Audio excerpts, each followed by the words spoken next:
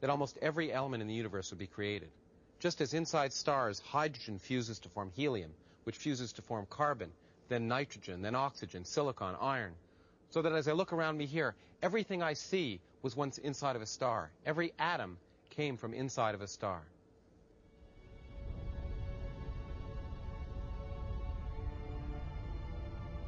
The universe began with hydrogen.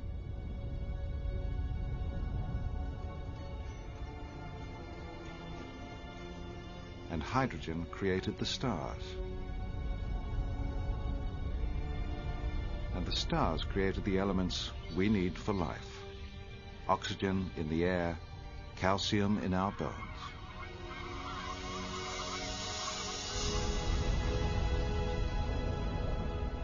It all came from the stars.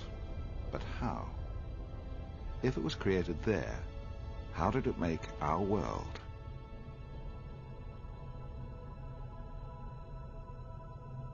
It's astonishing to think that all the ingredients to make the Earth and every living thing were created inside stars.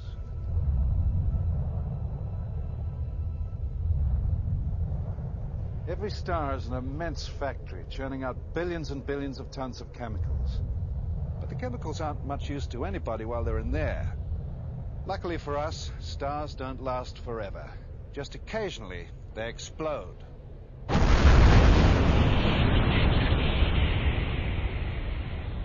Amazing, but true. Entire stars can blow themselves apart.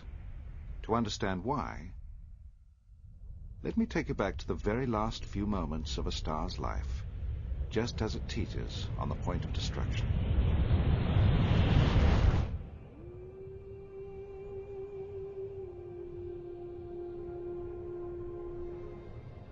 This is a star that died billions of years ago. It's huge. Its life has been violent and short. And its death made our lives possible.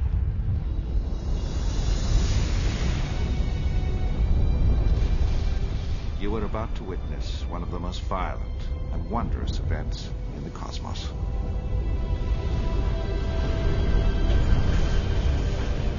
The star has run out of hydrogen fuel. The nuclear fires that have kept it burning for millions of years have gone out.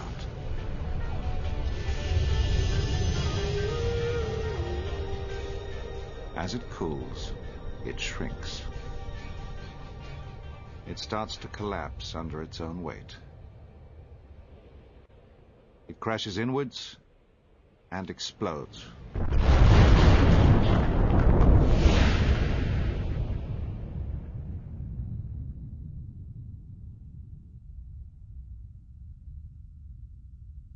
The whole event is over in 1,000th of a second.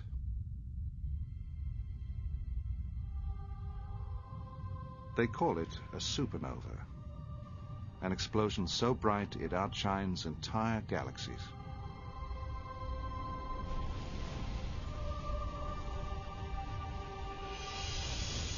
Billions of tons of star stuff hurtle outwards into space. So look at a supernova, and you're witnessing a moment of creation. But even with our most powerful telescopes, these awesome explosions remain frustratingly distant. The best way to find out what really happens when a star dies is up close and personal. We are now charging. Access for the charger shot. 10, 9, 8, 7, 6, 5, 4, 3, 2, 1.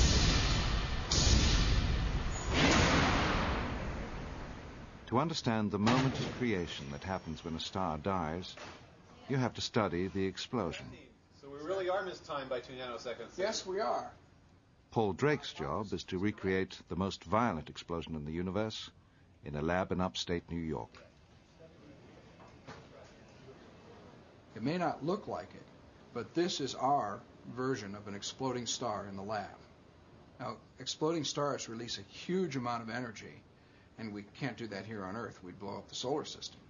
But what we can do is concentrate a great deal of energy into a small volume.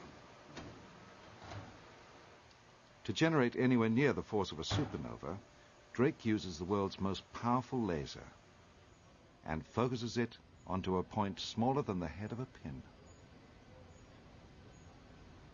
So here we are in the laser bay. This is where the big laser meets the tiny target.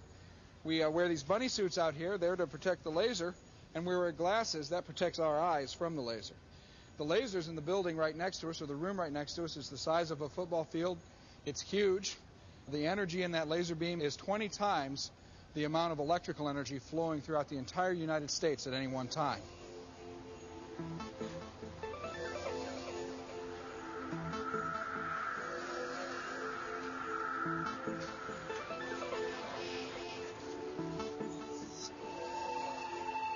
The target is a tiny tube containing the same materials you'd find at the heart of a star.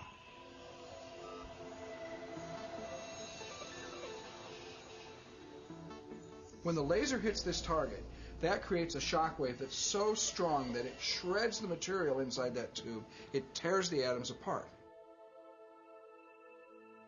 Inside the tiny target is Paul Drake's version of a star just before it explodes.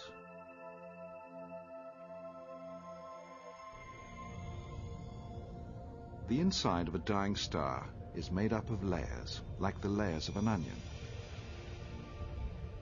The outer layers are the last remnants of the gases that once fueled the star, mostly hydrogen.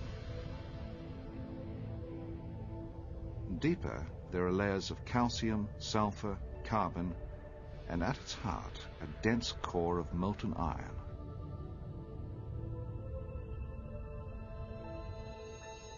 Drake's tiny target is packed with these same layers. It's like a slice through a star.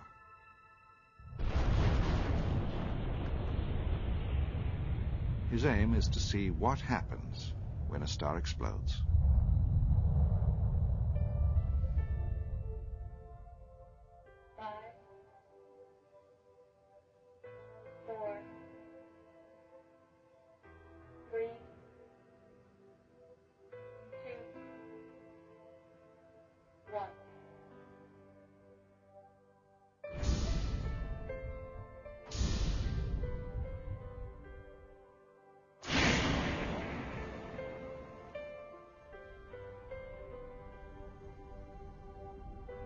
Here, slowed down millions of times, is what his experiment reveals.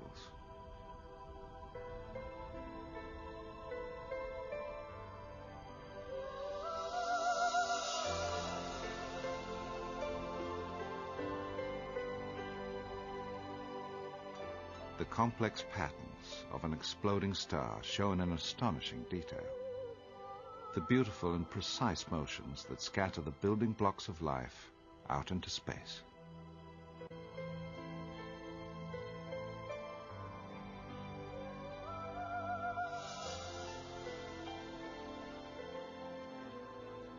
That explosion of the star throws the elements that were formed in the star outwards. They go outwards into the galaxy, and some of them gather together and form other stars, solar systems, even planets like the Earth.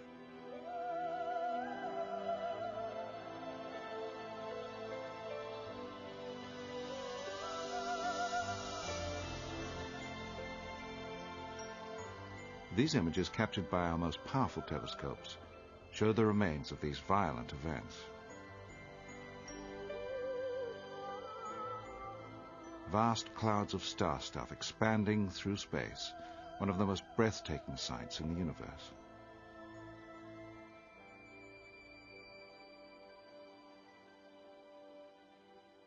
But there's a puzzle in these pictures. It may be the stuff of life, but these are just clouds.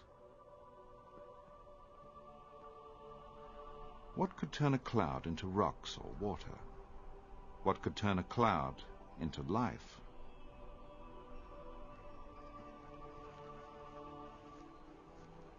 We've begun to piece the puzzle together. We've traced the whole process, from the death of a star to the creation of new worlds.